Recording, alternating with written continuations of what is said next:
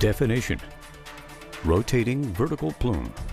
A large fire whirl tornado-like event usually generated by large fires. Main ingredients: heat and a source of vorticity, rotation, that depends on channeling from hills and ridges. Before dissipating, these towering structures can move for quite some time across the terrain, traveling a long distance away from their original heat source.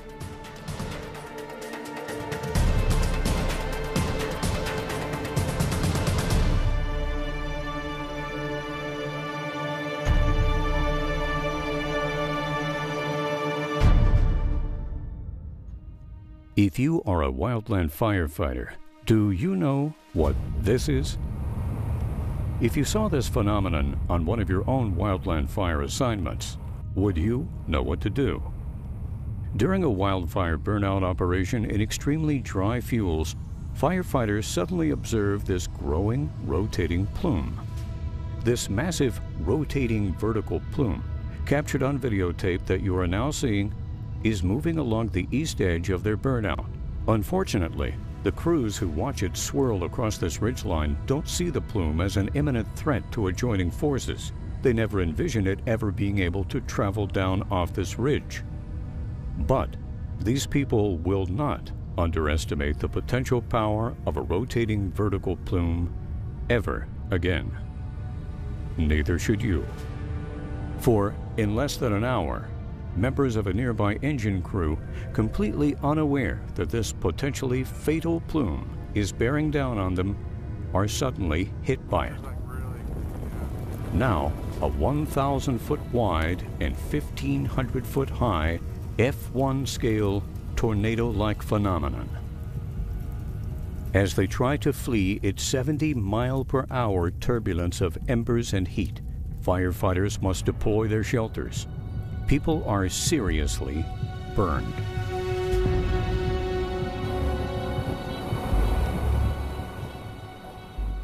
Over the past few years, these extremely large fire whirls, known as rotating vertical plumes, have occurred on several wildland fire incidents across this country. These events have resulted in severe injuries and even death. As this Indians fire incident now shows us, the potential hazards of these turbulent, rotating vertical plumes should never be downplayed or ignored.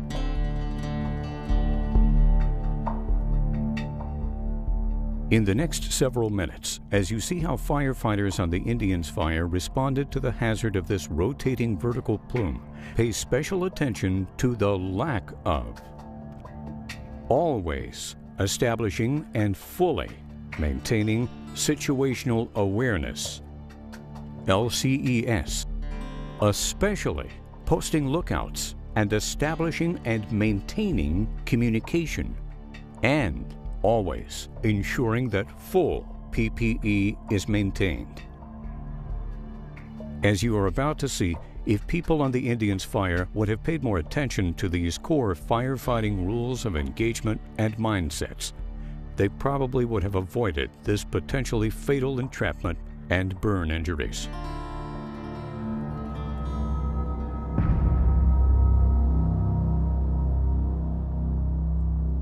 It is June 11th.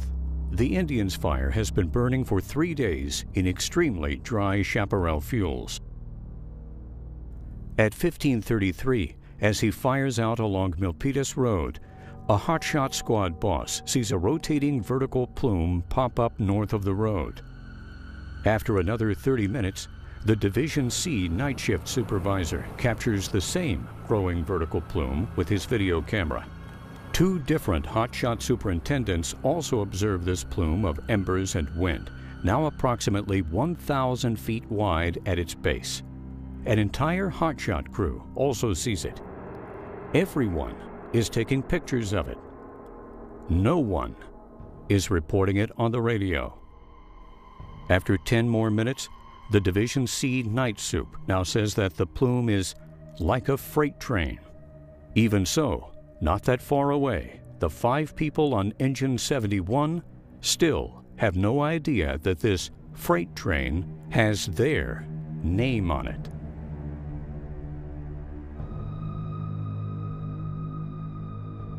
At 16:15, parked on Milpitas Road, Engine 71 crew member 3 removes his gloves to eat a sandwich. 4 minutes later, Engine 71's captain takes off his gloves to roll up the mobile attack hose on his engine's front bumper. He leaves his gloves in a bumper box. No one has told him anything about the now full-grown rotating plume that at this very moment is increasing in size and velocity just to the north of his road. In the next 2 minutes, his crew learns of a spot fire on the south side of their road, approximately 500 feet back behind them. The captain tells the engine operator to turn the vehicle around. Crew member 1 helps direct this maneuver. The captain and crew members 2 and 3 walk down the road toward the spot fire, thinking that their engine, with their gloves and tools, will quickly be tying back in with them. Remember, 2 of these people are not wearing gloves. Firefighter 3 will later tell the accident team, "As we started walking towards the spot, conditions seemed the same as they had all day." Once the fire engine operator, or FEO, turns the engine around, crew member 1 hurries down the road to catch up with the others. In the next few minutes, the leading edge of the spinning 70-mile-per-hour rotating vertical plume suddenly slams across Milpitas Road. These sudden winds are ripping down huge oak limbs. The branches from a big falling limb hit crew member 1. The severe winds also pelt him with golf ball-sized rocks. His upper body is peppered with cuts, scrapes, and bruises. The falling branches, embers, and wind start several spot fires. As the FEO tries to drive the engine, smoke totally engulfs him. He can't see anything beyond the engine's hood. With the roar of the wind and flying debris hitting the truck, he tries to get the captain on his radio. But it is just too loud for anyone to hear the radios. For the 4 engine crew members who are away from the engine, hearing, seeing, walking, and even breathing is suddenly extremely difficult. As the increasing heat begins to hurt and burn exposed skin, the captain tells the 2 firefighters with him to pull out their fire shelters. Struggling in the wind to shield their shelters around them, they crouch and try to move in the blinding smoke, ash, and heat down the middle of the road, away from the crash of falling limbs. Crew member 3, who has become separated from the others, is lost inside the thick smoke and choking ash. The heat and embers are burning him. But he's having difficulty getting his fire shelter out of his pack. He tries to shield his face with his arms and jams his bare hands up into his armpits. The hot air begins to burn his throat. He tries to hold his breath and run.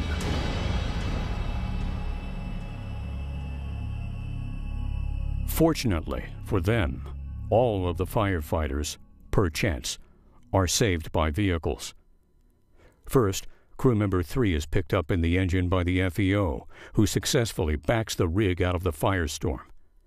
20 seconds later, the division supervisor, driving through the smoke and fire on Milpitas Road, suddenly sees and rescues the engine captain and crew members 1 and 2. The 2 engine crew members who aren't wearing gloves receive 2nd and 3rd degree burns on their hands. The captain's neck and cheeks also suffer 3rd degree burns.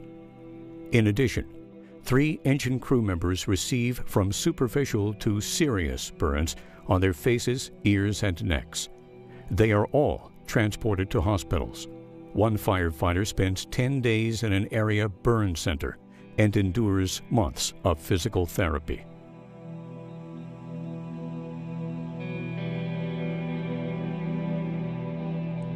On all fires, you must always have all LCES elements in place.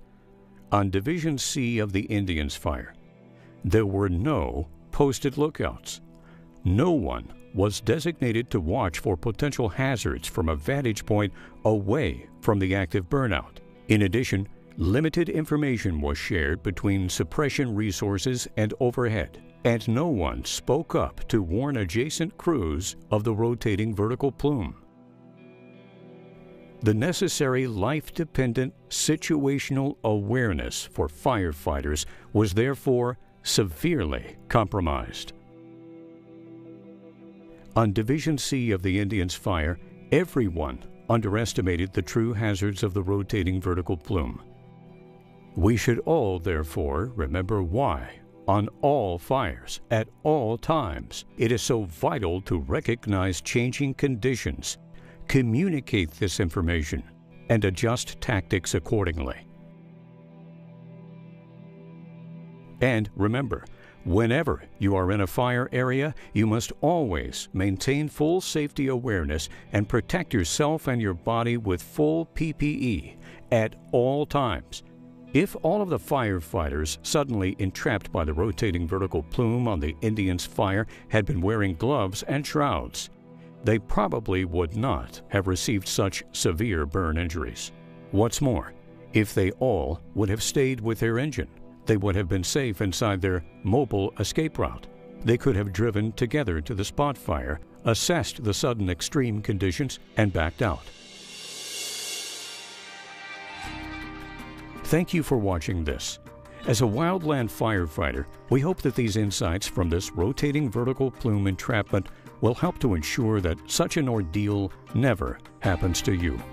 Please stay heads up and remember these important lessons learned this fire season and every fire season.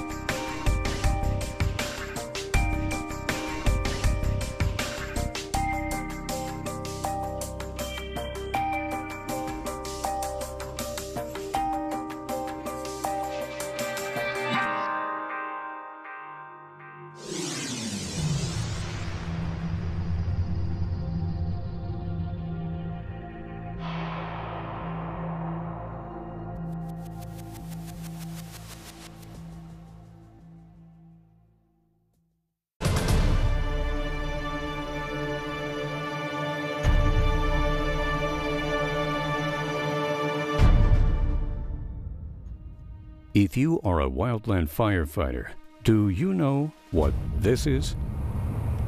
If you saw this phenomenon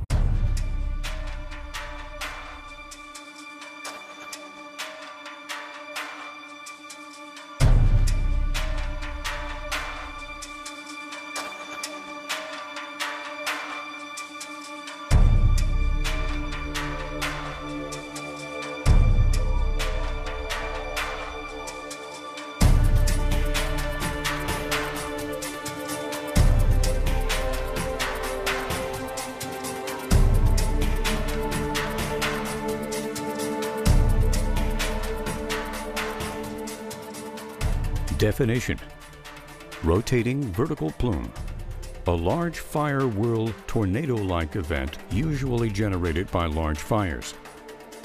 Main ingredients: heat and a source of vorticity, rotation, that depends on channeling from hills and ridges. Before dissipating, these towering structures can move for quite some time across the terrain, traveling a long distance away from their original heat source.